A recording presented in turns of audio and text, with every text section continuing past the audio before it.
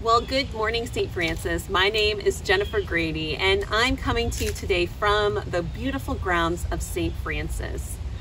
You know, there has been a lot going on in the last couple of months, just like there has been the last couple of months for like a long time, but it's kind of a time of not a lot of peace.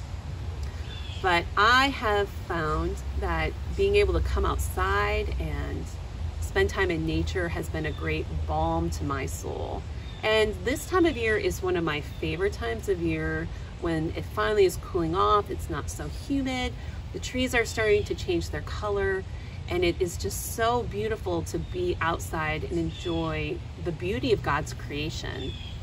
Well, I wanted to share with you a verse from the Gospel of John, chapter 20. And it is in context right after Jesus was crucified, and all of his disciples were really scared, and they were all huddled in the top room. Well, when it was evening on that day, the first day of the week, and the doors of the house were locked for fear of the Jews, Jesus came and he stood among all of them, and he said, "Peace be with you." I love every time in the Gospels where Jesus says, "Peace be with you," because I find that I really need to hear those words of peace. I need to hear Jesus saying, "Peace be with you."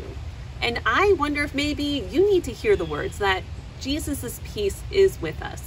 And you know what? There is no boundary that can keep Jesus's peace from us. It can't be locked doors. It can't even be fear.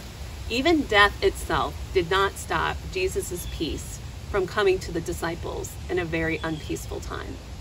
So with that promise, I hope that you feel Jesus's peace with you today. And maybe if you can't find it, maybe you can go outside and just be present in God's creation and have God's creation minister to you as it has ministered to me. Jesus's peace will come and find us. It's a peace that is active and pursuing for God's disciples and for those he loves. So I pray that the peace of the Lord is with you today and always. I hope you have a great day.